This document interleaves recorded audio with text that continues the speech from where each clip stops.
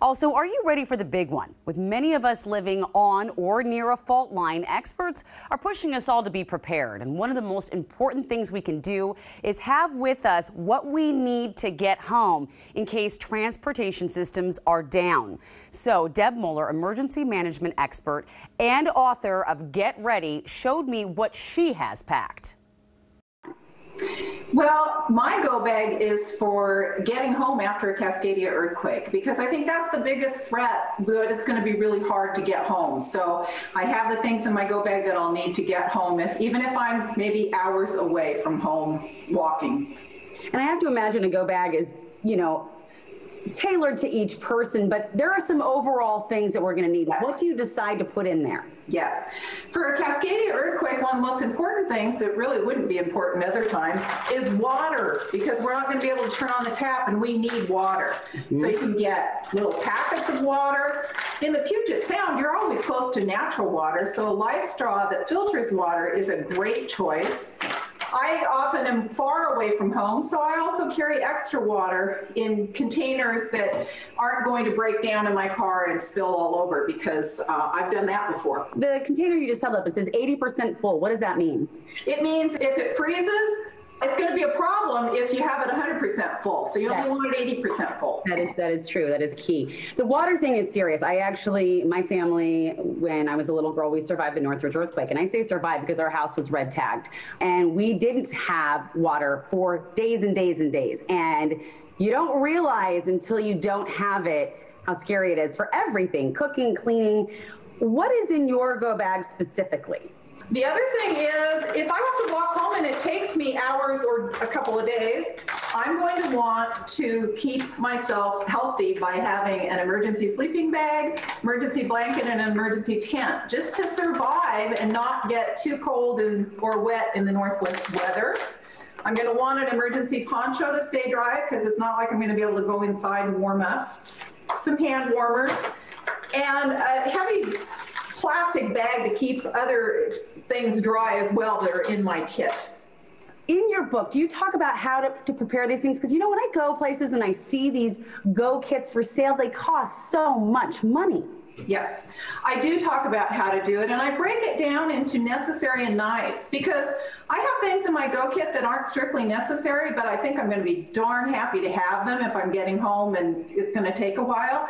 So that way it makes it easier for people to know what to prioritize and what to maybe do when they have some extra money.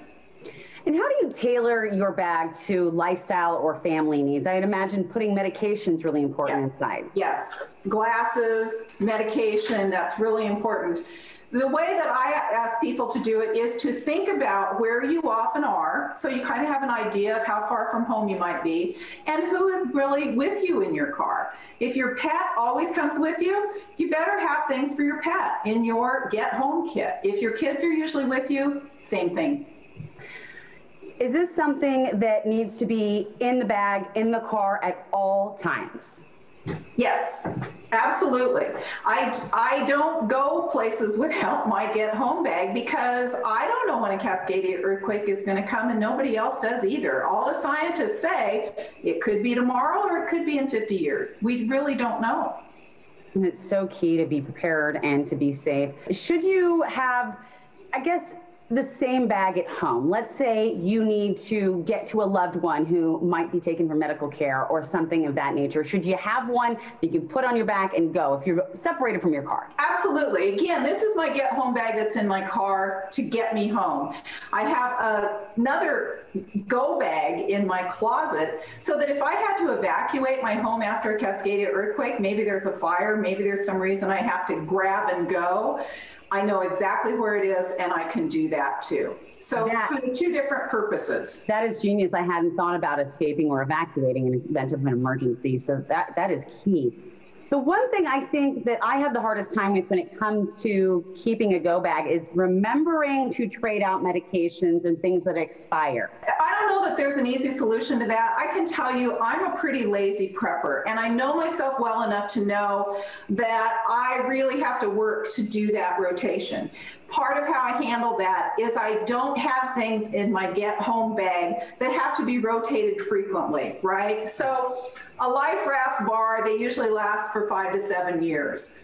If I put granola bars, they're going to be toast because I'm not going to remember them. But this can last long enough that I don't have to worry about it. There you have it. So the book is really easy, practical, easy to use, has tips about what to talk to your children about, and even includes tips on how to build a latrine, because you know you're going to need that. All right, coming up next, before our Scene of the Crime podcasters could leave, we had to ask for an important cold case update. So when New Day continues, an update on the murder of Olympia mother, Karen Bodine.